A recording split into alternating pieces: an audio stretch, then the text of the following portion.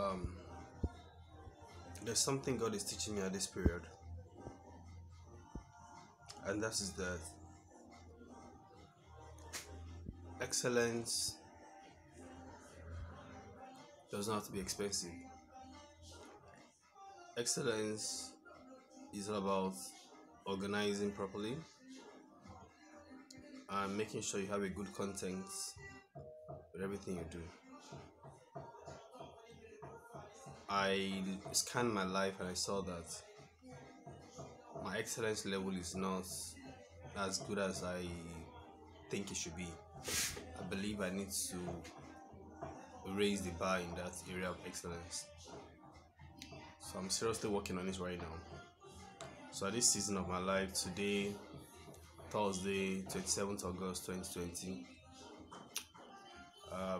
12:34 p.m., I'm working on what the assignments God gave me 4 days ago, that I should work on excellence.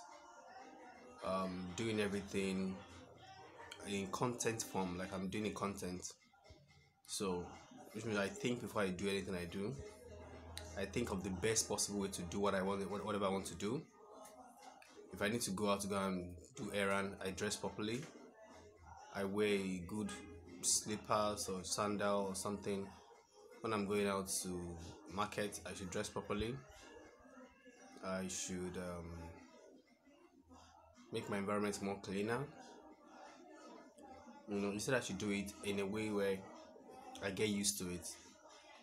So I can't say I didn't hear God. So I heard him clearly about it.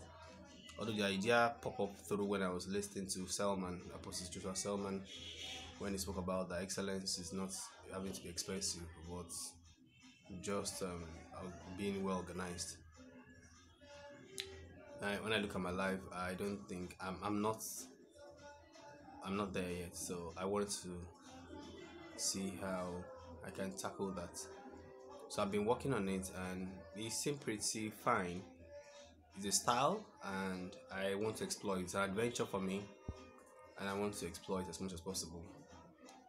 Just look for the best possible way to do some things you're already doing in every way. So I'm doing that. So yesterday I was supposed to just go out and sell organo gold in my area. Normally I'll just go in maybe slippers or something, but I wore my shoe, I polished it, it was not polished. I didn't want to bother myself, but I remember I'm working on something, so